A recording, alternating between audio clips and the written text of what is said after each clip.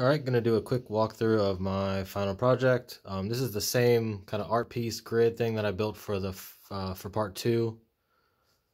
So if I use the remote here to switch it to what I call habit mode now, I can use these buttons on the side here to like increment, or just this first button, increment the grid, and then each time I hit it, it moves it up.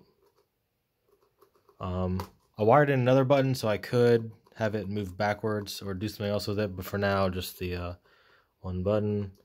Then if I get to the end, so say I've tracked all my workouts or walks for a couple months here.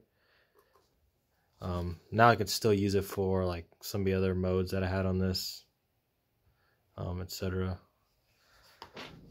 And then as far as like the electronics on the back here, I got an Arduino Nano and wired that up on this little circuit board. So here I have a little, this is the receptor for the remote. It kind of goes behind the glass on the acrylic on the front there.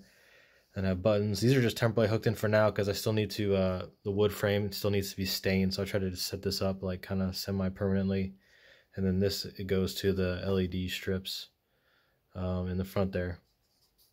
I also have drilled a hole here so I'm gonna buy another cord that I can splice up and run through so that I'll be able to like eventually hang this flush against the wall somewhere after I get it stained and sanded.